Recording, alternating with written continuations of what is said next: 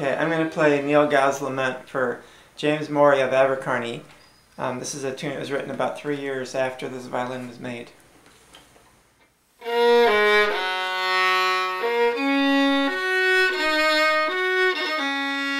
It's a Baroque violin with gut strings, and I have a Baroque bow.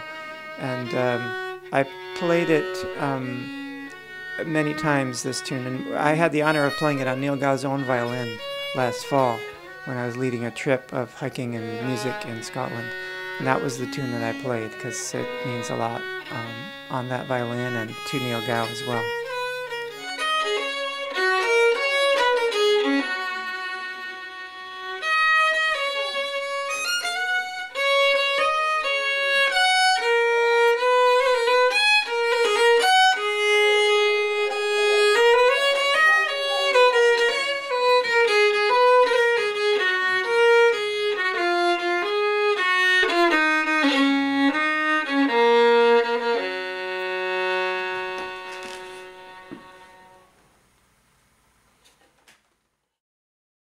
This one is called Hector the Hero. It's a classic air from about 100 years ago.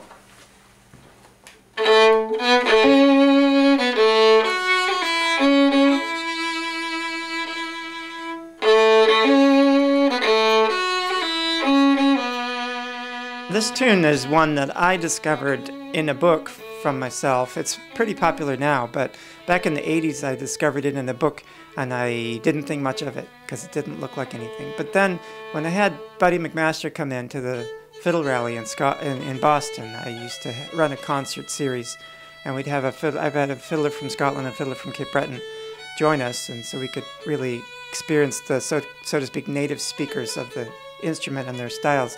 Buddy from Cape Breton played that tune, and I was surprised, and I heard him play it, and it was beautiful. And I really liked the tune from that. And so kind of the way I play it is inspired by his playing. I can't say I copied his way, but I definitely learned from hearing him. And then when I learned later that he played it for his own mother's funeral, it took on an added significance. That tune really means a lot.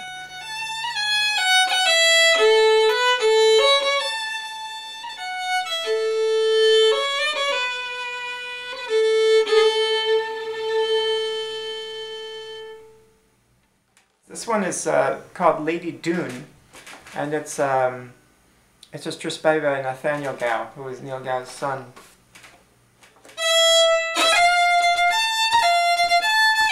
This is a tune that I learned and I played because of my wife, Laura Scott, who's a Highland dancer, and she was making a dance for it. She learned a lot from her teacher, who was from a piping family from Barra in Scotland, and taught Highland dance, knowing a tremendous amount about the music. So I learned a lot about playing from Laura, and she made a dance to this tune. So it was played by Howie MacDonald, the Cape Breton fiddler. That was the version she liked, and I really liked that too. But I kind of mixed that with a version that I found in the old Gow collection, because it was written by Nathaniel Gow, and he was the one that published it. So I kind of mixed Howie's and Nathaniel's version for this dance that she did.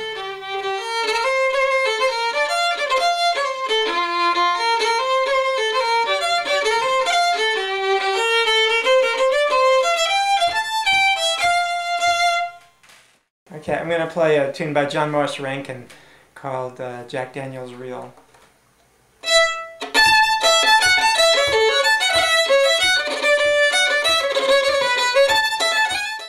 This tune is written by John Morris Rankin, who was a key member of the Rankin family band, and he passed away tragically.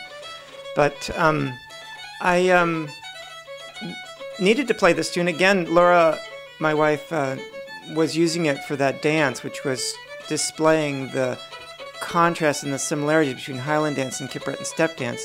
And she wanted to finish with this tune. It's a great tune, and I wanted to include it in the Fiddle Club repertoire in Boston Scottish Fiddle Club when I was running that.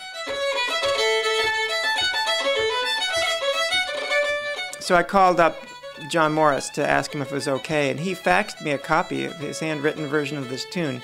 And, you know, I talked to him about it, and I said, well, how come you have all these measures all written out all the way through and you don't have any repeats? And he said, well, there's a few places where I like to vary it and have you play a B here and an A here, the same spot, I play it a little differently. So that's the way I like to play it.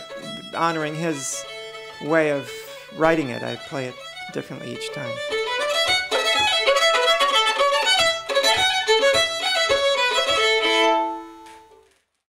This is Straspe by Peter and Milne, called the Muir.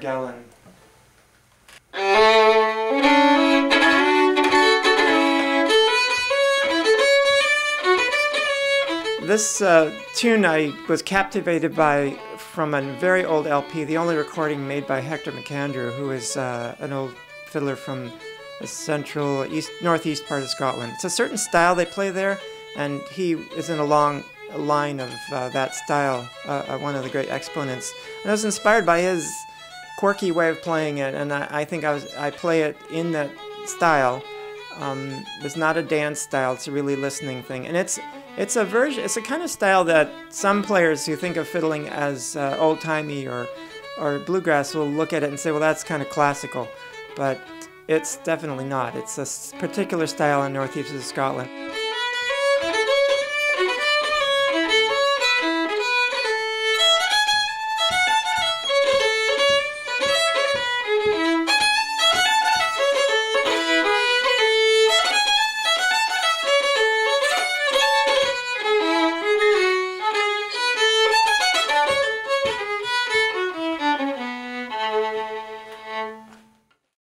This is a pipe tune that I wrote, and it's called Cataichen.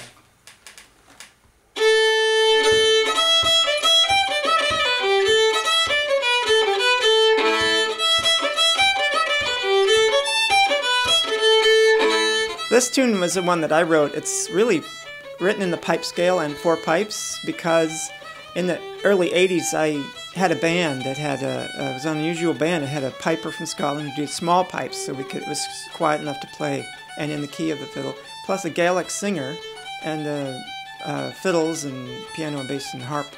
And when the piper went back to Scotland, I wrote this tune for him. It's called Cataichen, which is part of a Gaelic phrase meaning "see you later." And so I enjoyed writing that, and I wrote 2 parts, and then my brother-in-law, who's a great piper in Virginia, he kept insisting I write a couple of more parts because he enjoyed playing it, and pipers love to have multi-part tunes. So it's only a few years ago, probably 20 years after the first 2 parts were written, I wrote 2 more parts to it.